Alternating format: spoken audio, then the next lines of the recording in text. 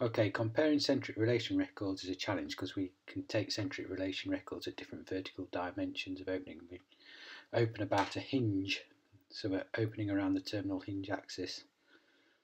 So this is the hinge, of course, and on this device, which is also produced by DNR, it's called the Vericheck, and there's a newer one called a Centri-check. Through the condyle, we have a stylus, and the maxillary part that you can see fits in between the two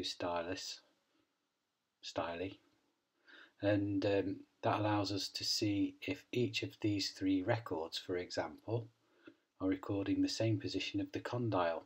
And you'll see each one is recorded at a different vertical dimension. So the first one here is very thin, and you can actually see the RCP contacts through the registration. We can pop that into place.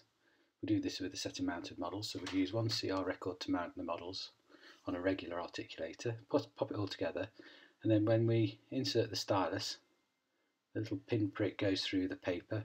You should have graph paper on here by rights, and you can see that's the centre of the axis that we're rotating about, the terminal hinge axis.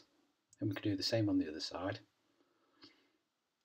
And now, if our records, if our 2, 3, 4, whatever number of records we've taken are the same, but just at different vertical dimensions, we should be rotating the mandible around that same axis.